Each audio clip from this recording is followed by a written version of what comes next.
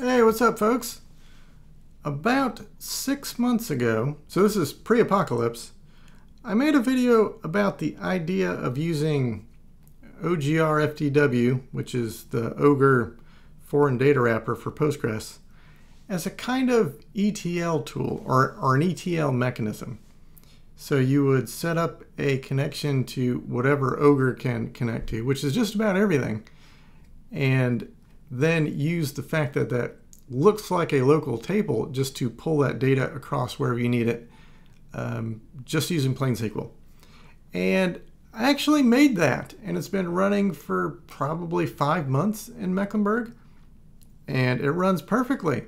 And I didn't share it and I haven't decided whether this is because I'm becoming a mature and sophisticated software engineer, or if I'm just anal and I need a hobby. But I never really liked it. Even though it was fairly simple, the way I architected it just felt wrong. It just felt too complicated.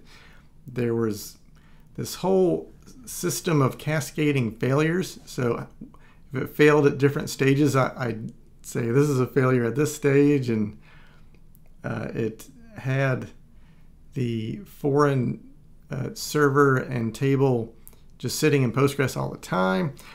I just don't like it, even though it runs perfectly. So I had some time yesterday and a little bit today to just reimagine that whole thing. And now I'm super happy with it. So I put it on GitHub, and it's there for you to use. Now, if you like it and you want to say nice things, don't say nice things to me. Go say nice things to the OGR FTW folks, because that is doing pretty much all of the work. I'm just making a simple node wrapper to fire off scripts and showing you what those scripts might look like. So let's take a look. Here is the whole.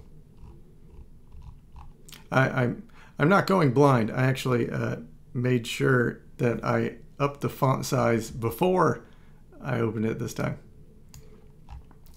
This 40-something lines of code is really the whole thing, because all it's doing is making a loop to loop through the ETL SQL scripts you've made in this jobs folder, and that's all it does.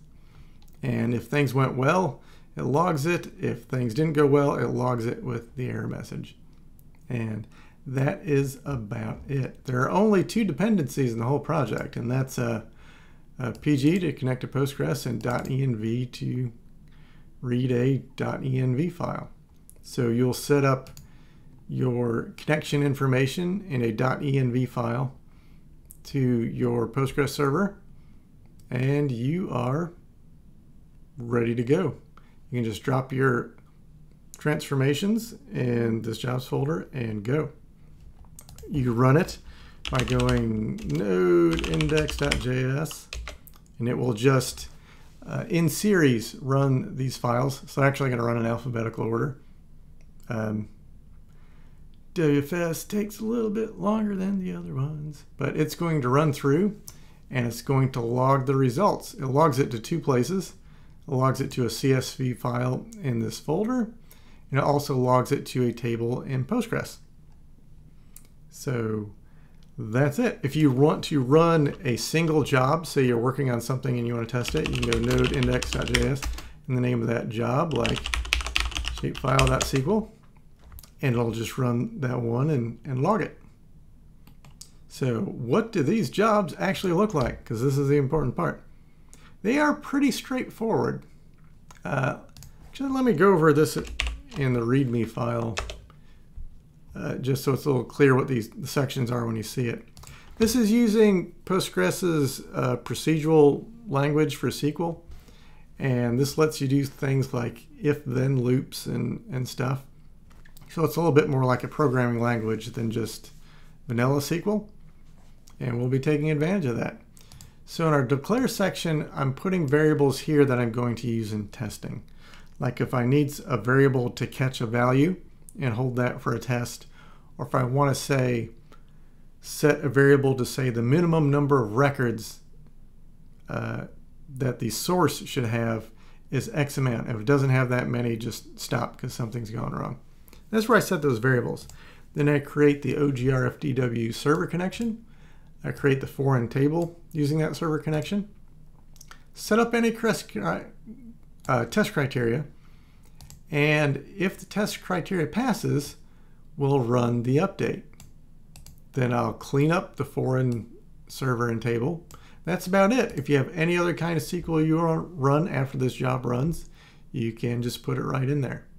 And this will all run as a transaction. So if you truncated your table and then an error happens on the insert, it'll be like truncate never happened. So it should not leave you in a broken state if there's an error in your update script. Knock on wood. So how this looks, I have 4 example jobs on here. These won't actually run for you because you're not going to have the destination table set, and in some cases you won't have the source data. But these are just examples of how this would work. So here I set 2 variables because I'm doing a record count test. So if there are less than 180 records in the source, I will not run the update. And this is like the #1 thing that happens to jobs in Mecklenburg, I found, is that the job runs perfectly and it runs the update, but the source was empty. So you end up with an empty destination table and angry, angry phone calls. So I'm going to create the server, and this is creating a connection to a folder and say look for shapefiles there. And you can, I'll link the documentation for OGR-FDW. Then I'm going to create a table that points to the voter polling location shapefile. And when you make this table, you have to tell it basically what's in that thing that you're getting in a way that Postgres understands. You do not have to include every column in the source. You can just include what you need for your transformation. So once we have that layer set up, I'm going to check and see, and I called it this really obnoxiously long name because I don't know why. So I'm going to see how many records are in there, and if the number of records are in there are greater than or equal to our minimum count of 180, then we'll truncate our destination table and we'll just throw those records right in. If this test failed, I'll raise an exception saying the minimum row count failed, and that'll appear in the log. And then when it's done, I will drop the server, or drop, not our production server, drop the foreign server and table. When you drop a server with Cascade, it'll get rid of any layers you defined based on that server as well. That's it. That's like 50 lines of SQL. And most of it is setting up your server and table. The only thing that we're really changing here from OGR-FDW perspective is this part, because the syntax and stuff will change slightly depending on the OGR data source. That's what it looks like for a shapefile. Here I'm doing a WFS server. It's using GeoServer, so I'm giving it this syntax.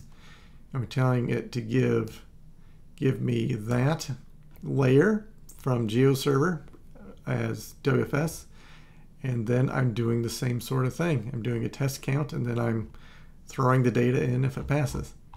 Everything else is basically the same. I made an example of getting data from ArcGIS server. I know, shut up. People use it. It's a thing.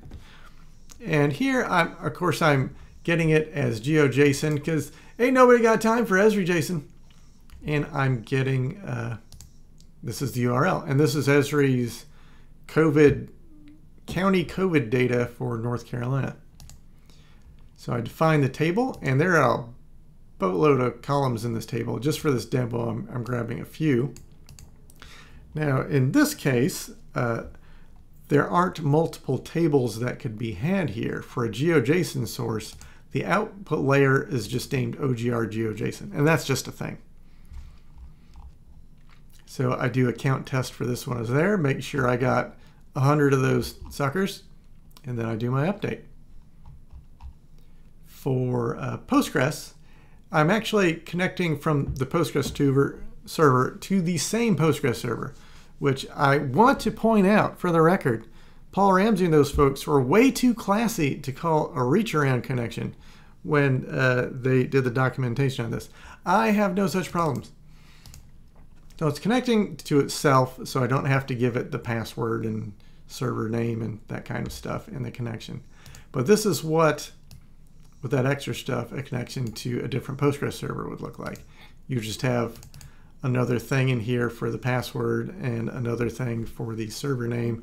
And if it's not the default, another thing for the port.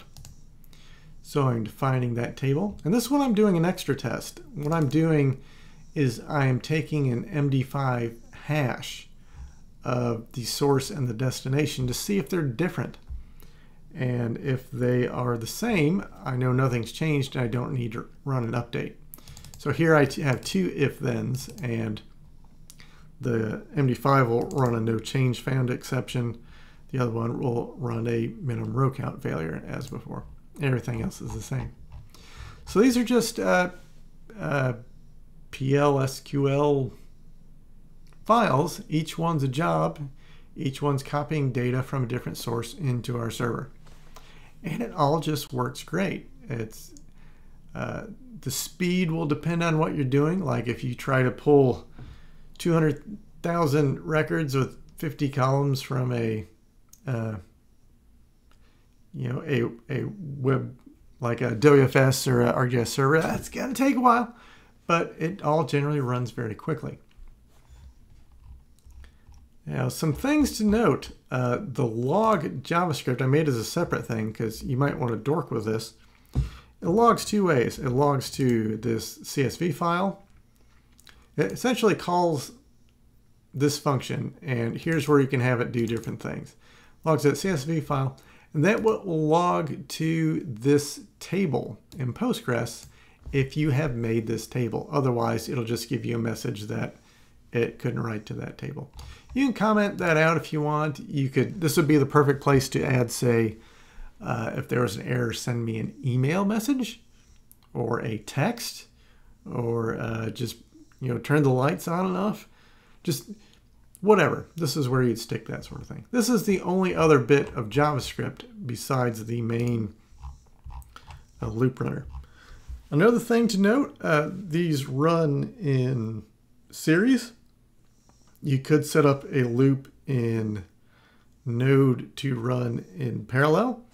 If you wanted to do that, I would just make sure that when you make your server, your foreign server and foreign table names, that each update script has a different name.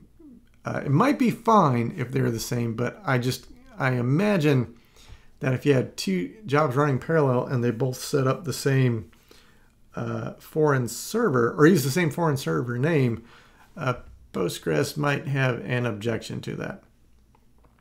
Anyway, that's the whole shebang. When they set the flamethrowers on my work office, when we go back in there someday, just because it'll be more convenient in there, I will start migrating my current scripts with the version of this I don't really like over to this. One other thing I should mention, the create server and create foreign table thing, you could have those, just run those on your server, and they're just always sitting there. And you can take this entirely out of the script. I don't like that for two reasons. One, it gets on my don't make a mess database admin nerves. And the other reason is it'll make it more difficult if I wanted to say take these scripts and point it at a different server, because if I have them here, it'll just make those on the new server. And as long as the new server has access to whatever these sources are, you're good. If I don't have these here, I'll have to reset those back all up on a new server. And that sounds like a pain. Anyway, this is up on GitHub. I'll make links to that. And one other thing I wanted to mention. If you're getting an HTTP source, make sure your server, if it's a Linux server, has CA certificates installed. That includes if it is a Docker image. Otherwise, you're going to get a cert error. So if it's coming from an HTTPS source. That's it. That's all I got for you. I hope everyone is staying safe and healthy and happy. And that's it. I can't think of anything else. I will catch you on the flip side. Bye-bye.